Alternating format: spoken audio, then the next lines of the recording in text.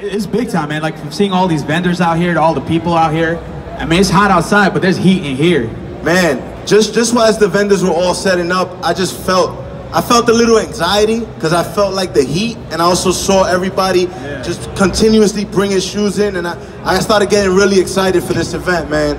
Like, I already see it becoming a packed house, and we still got more people coming in as we speak. Yeah, man, like I've been walking around, we kind of doing our videos and checking out, but it's like a really like family feel, man. Like everybody's very like, that's Texas, very baby. Like talking to you, make sure that, you know, they see, I didn't even know who knew I was, but it's great, man. That's Texas, man, that's the love. So real quick, let's just talk about SneakerCon, man. 10 years, this is the first flyer for the first ever event that we did. And of course it was in Times Square in New York City. So we went with this whole playbill type of vibe for the flyers, and I was out there, man. I was out there in Times Square handing out flyers, and it was it was in a comedy club in Times Square. You know those comedy clubs? Have you ever been to New York, Times Square, and they're trying to sell you the tickets? Yeah. They're trying to sell you a ticket with a drink, and you got to get a drink at the spot, and you could be there watching the comedy club. So it was in one of these clubs, and we were actually in the hallway. All we had was the hallway to this comedy club with 20 vendor tables. And man, when I tell you we were handing out flyers, these flyers all over Soho, Times Square, 34th Street, and we got 800 people to come out and line up. And in Times Square, you had 800 sneakerheads lined up, man, on this day. Admission was only $10 back then, and that was the start of it, man. That was SneakerCon 10 years ago. And since then, because I could keep going all day on all the events we've done, but I'm gonna just talk about Dallas. Woo. This is the 4th Dallas event. We did 2. We started in what, 2016, 2017. That was at the Irving Convention Center. And now, of course, we're here in the Dallas Market Center. Came here last year for the first time. We love it so much. We're back for a 2-day event. So Dallas, we will be continuing to come here. We love the culture here. We love what we're seeing today. And man, we're just kicking it off. 2 days of this. If you see us, holla at us. We're here to meet and greet and show love, man. We're here to make sure everybody's buying legit shoes, that everybody's selling what they brought and leaving happy with either some new sneakers for their feet or some cash in their pocket. So man, that was a quick little intro to this SneakerCon event. We're getting ready to start off on the first panel discussion, which is social media versus the sneaker community.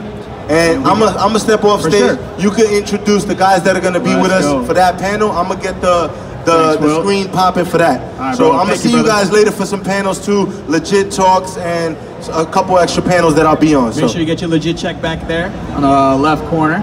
So the first one we're gonna do is gonna be. Is it on? Yes, sir. You? Garrett? Where the Retro 14s at, man? I know we in the building, man. How everybody feeling, man? Oh, y'all quiet. So how everybody feeling, man? Let's get it, man. All right, so before we get started, I just want to say happy birthday to Flight Academy Kicks. Happy birthday to Jumper Man Chris. It's their birthday weekend, so thank you guys for being out here for your birthday weekend. So, all right, guys, you ready? Hello, hello, hello. Y'all hear me? Y'all hear me? Yes, sir. Go ahead, take a quick. All right, so guys, we're gonna be talking about social media and the sneaker community, right? Okay. So social media is big right now, right? All the information you get, everything from sneakers to apparel, everything is on there. So I'm gonna go down and ask each of you a question. Since you guys are big on social media, how has social media helped the sneaker community? Whoever wants to go, I mean, how has it helped your brand in general, right? And we're just gonna go down each one, just kind of talk about it, give a little details, and then we're gonna, a few extra questions. I mean, it definitely helped tremendously. Yeah, if it wasn't for social media, I definitely wouldn't be here by any means. Sorry I lost my voice, it was my birthday yesterday. But definitely social media has definitely helped out, especially as influencing the way how we use on YouTube, Instagram, so on and so forth, just so connecting all the people and connecting the community as well. So, yeah. Okay. Like? I think with social media, man, it really opened up a lot of opportunities for us, man. Like, you know, because of social media, we're able to get on this platform and be able to talk, and, you know, just because of the passion we got for sneakers, man, social media opened that door for us, man. Like, you look at all the big companies now, like they mainly do advertisement on social media. That's where everybody at. Like everybody eyes are on social media. There's not a day that a person's not on Facebook. There's not a day that a person's not on YouTube, Instagram, Snapchat, whatever it is. So it really just built that platform, and for some people it solidified them as well. Right? At least for me, social media has been a big part. And I know we got a lot of people out here who are, you know, just starting a YouTube channel or just starting out on Instagram. I feel like as far as social media goes, you need Instagram and YouTube as far to build a huge following. At least that's what I did. For those who've been following me for a long time, I first started out on Instagram, and then I transitioned over to YouTube. So that's like a dynamic duo. So without Instagram, for me, my YouTube wouldn't be as big, and without my YouTube, my Instagram wouldn't be as big. So to be honest, you need both.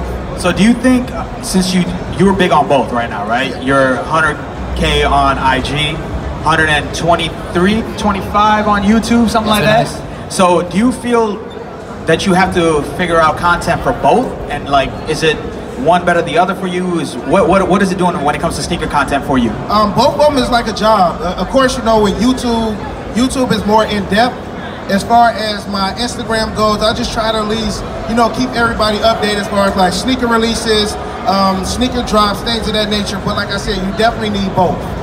So Flight, what do you think about when it comes to the YouTube part, and now that IG is doing more of IGTV, right? Do you feel that people are going to eventually step away and be it's easier for them to be on one platform than to go on two separate? Or because I mean, you're still getting the ads and all that, right? So what do you guys think about that? And same question for you after that, Chris. I think, for me, I don't think it's really gonna have an effect on it. You know, people, they either gonna watch it on the IGTV or they're gonna watch it on YouTube, and some people may just watch it on both of them. Some people are on one platform more than the other. So I think it really opens up for us to be able to reach even more people. So somebody who really don't have a YouTube account or don't really want to jump on YouTube, but they got an IG, they can just click on and watch the same video on IG, YouTube. So it's just another channel for us to get the content out. Chris, same question. Do you feel that now with IGTV like popping off, you feel that it's going to be easier for these people to stay on one platform, or do you think they're still going to try to figure out three different? I mean, I still think it's still a separate platform. I mean, YouTube is its own little channel, and people actually watch YouTube more than they actually watch TV nowadays. IG is just another social media platform, like a Facebook, like something for social media to get to. I feel like YouTube is a little different. It's a little more, like, not everybody's on YouTube. Everybody's on Instagram. It's personal, business, so on and so forth. But YouTube is more of just YouTube. So the next question is for all three of you guys again, right? So we talked about the positive parts of it, right? So how can social media be negative? Because I know there's, so there's negativity all around, right? So like, again, I mean, there's stuff going on, all that. So what is the negative part about social media in general? It doesn't have to be, you know, one subject, just what do you feel is negative about that? Can I stand up and preach? Go ahead, man. I mean, I got the preacher tab, man, you know.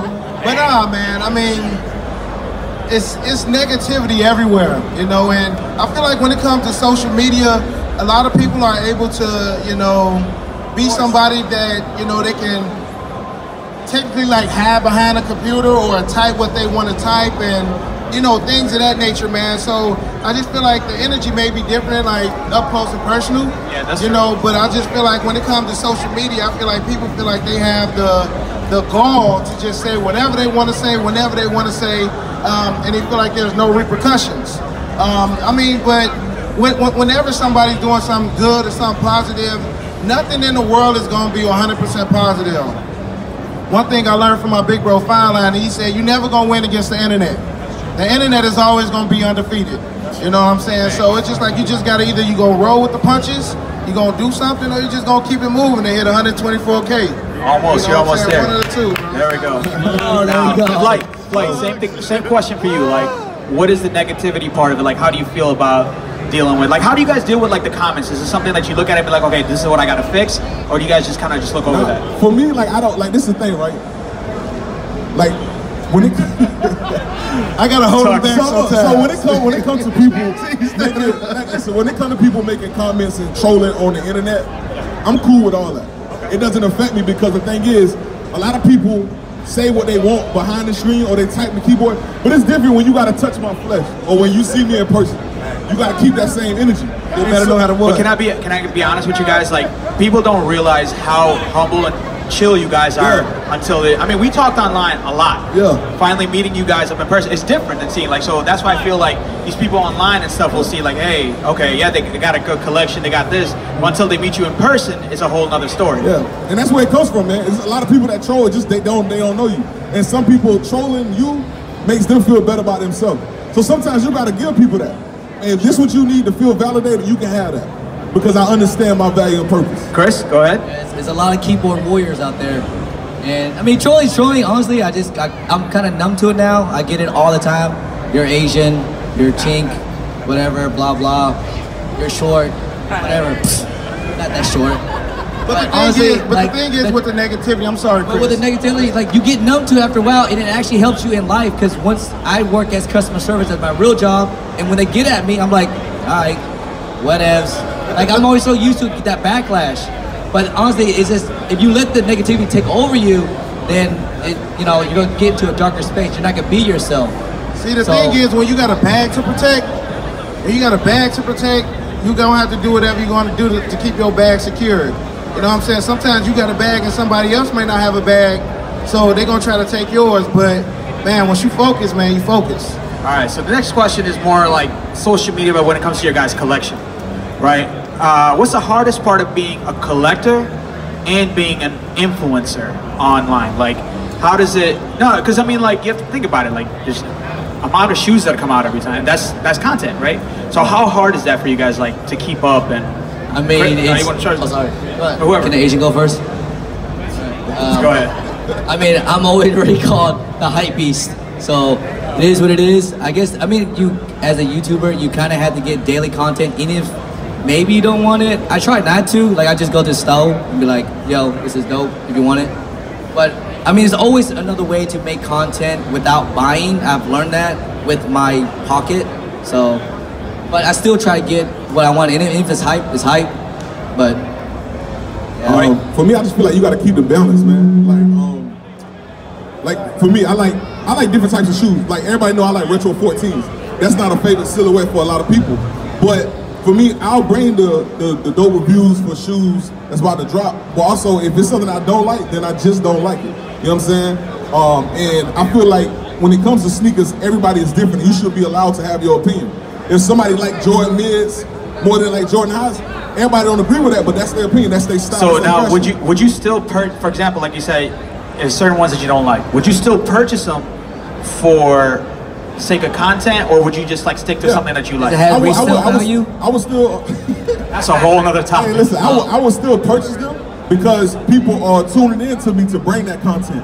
So that's what I signed up for. So when you sign up to be a sneaker YouTuber, you understand that before somebody gets the sneakers, they want to see what they look like in here. They trust your opinion, so they want to see what you think about it. So you still have to go ahead and cop the shoe. And if you don't like it, just sell it later. But still bring There's always a receipt too, so just saying. So do you feel like, do you guys feel a lot of the people who are doing these reviews that are up and coming, is that what you think they're doing? Is just like purchasing them, doing the review, returning them? Is that what's going on? Excuse me, I wouldn't necessarily say that. There's a lot of shoes that I review that I don't like. Y'all know I hate Jordan 11 lows. Absolutely hate that shoe. But you know, for the the army and the people who want to see it, I will still go out and purchase it. A lot of stuff I get early, so I'm paying more to do that early review. But it's all for the people who actually support you and the people who actually watch your channel. So I do it all the time. So now for these up and coming like sneaker YouTubers, is there anything that you could tell them, like, hey, like for example, if somebody does say something negative, like, and they take it to heart, like what is something that you guys could tell them, like, hey, look over it? Or I mean, for anybody that's up and coming, I always tell them, like, it's a lot of people in here that I've known for a long time, and when they call me and they ask me for advice, I just tell them, just stay consistent. Consistency is key. The moment that you let somebody negative affect how you doing, like if they say, oh, I hate Jordan 1s, and you never review another Jordan 1 on your channel, they won. You know what I'm saying? So it's just keep doing you. That's the main thing. It's so many different lanes of sneaker YouTube, especially now. You know what I'm saying? You got the good side of sneaker YouTube, you got the bad side of sneaker YouTube. But I just say, as long as you find your medium, you find your common ground, you should be good. At least for me, like doing the early reviews, that was my thing. Showing my collection, that was my thing. you know, but it may not be the thing for He Got Kicks. It may not be the thing for Sniper Jones or The Vintage. You know what I'm saying? So they need to find their own common ground, and once you find your niche, that's when you know that you're good, you know? Question? So, what for the new for up and coming like sneaker YouTubers, like what would you, when it comes to like the negativity and stuff, like what do you feel? This is my thing, man. You can't pay attention to it. Like you really, if you're gonna do sneaker YouTube and you're gonna put yourself under that microscope and in that spotlight, you can't be worried about what people say. You know what I'm saying? And you gotta be strong-hearted because it's gonna be people that just comments. Words don't affect you. Sometimes you gotta look at it and they be like, all right, cool. And sometimes, honestly, sometimes people may make a negative comment, but they may be telling the truth. And it may be, you know, you may look at it and be like, you know what? It might be right. I might do need to evaluate that. Maybe I do need to switch this up to bring a better content, man. But you gotta be strong-hearted. Chris? Well, with negativity, I mean, like I said earlier, it's the way how you look at it. Maybe it's constructive criticism, which is fine. I do that all the time. But all in all, I think just don't get it too much into your head, because it will take you to another dark place. And just be you. All right, so question for you, Bray. The Jordan ones that came out today, right? And there was a hype a little bit, right? I think they sold out on sneakers. I saw some Instagram that they were selling, like there's people only lined small up. sizes. So what do you think with that? Like, how do you feel like with the new colorway? Like, you know, I don't feel like the quality was on 100%. It's just a colorway. So why do you think that built the hype like that? I mean, look at the colorway. The colorway is black, white, and red. Pretty much any Jordan 1 that's black, white, and red does numbers. Bretos did numbers, Chicago's does numbers, Bread's does numbers. So anything with that, those in the my man's got them right here. So honestly, when he threw them, I thought it was enough for resales. I honestly thought that shoe would do more, because a lot of people like to call a shoe a poor man. I don't like to use that terminology, but that shoe is, you know, the second best thing to enough for resale.